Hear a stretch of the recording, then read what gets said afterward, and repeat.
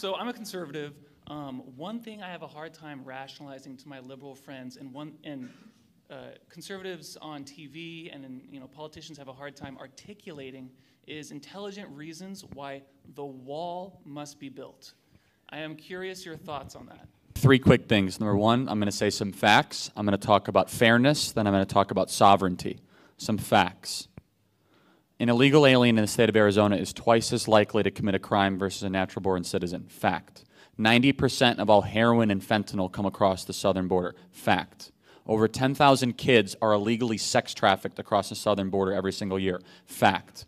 We have 56,000 illegal immigrants in our federal prison system. Fact. And countless in our state penitentiary system. $135 billion a year. That's how much is the financial burden on U.S. taxpayers every single year that illegal immigrants drain from our system. Fact. You put all that together, that's a pretty compelling argument that we have some problems with our southern border. Those are some facts. Number two is fairness. As Candace said, it is not fair to the people in Bolivia. It's not fair to the people in Bangladesh. And it's not fair to the people in Belarus that had to wait in line, fill out an application form, not commit a crime, and then wait a decade to come into this country to maybe have a chance to become an American. It is not fair to them. Number three is sovereignty. Why do walls matter? Why do borders matter?